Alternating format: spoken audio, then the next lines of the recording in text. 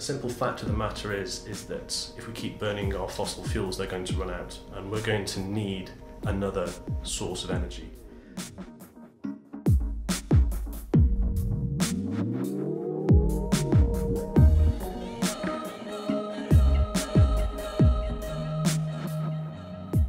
So my research group is developing ways to generate electricity from hydrogen and oxygen in a fuel cell where the only waste product that we produce is water.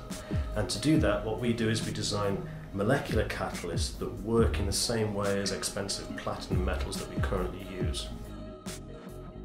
Our molecular catalysts are based on a concept called frustrated Lewis pairs, where you have a Lewis acid and a Lewis base, and like all acids and bases, they want to react together. Now what we do is we make our acids and base really big and bulky so they can't actually get close enough to react. And what we find is if we put hydrogen in between them, that Lewis acid base pair will rip that hydrogen molecule apart.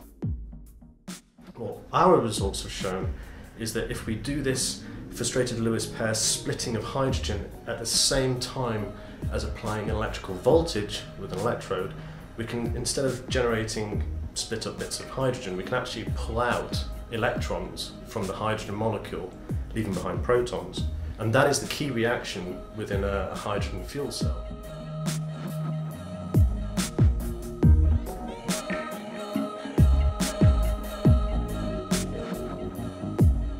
The model fuel cell cars are a visual demonstrator.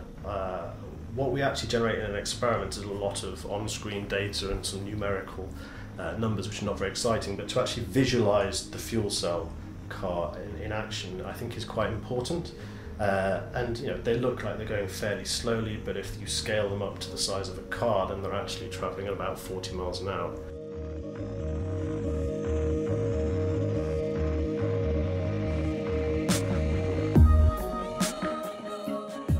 So we can now start to think about removing the economic barriers to putting a fuel cell into every moving vehicle on the planet.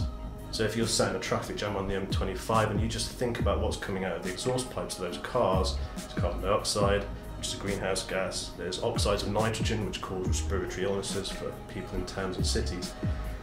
With our system, all that's coming out of the exhaust is water.